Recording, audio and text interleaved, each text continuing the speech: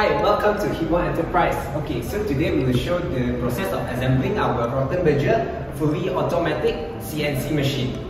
So this is our main unit, while this is our hydraulic unit, and also our trimmer and heating plate unit. Okay, as you can see, this is the back of our main unit for our ROTHENBERGER machine. Okay, as you can see, it comes with 3 outlets and 1 inlet. The outlet includes the outlet for the heating plate, the outlet for the trimmer, the inlet for the power supply, the outlet for the hydraulic unit, as well as 2 plugs for the hydraulic unit. Also, it comes with 2 USB for our data recording purposes, as well as a built-in printer. Last but not least, it comes with its own built-in fuse box.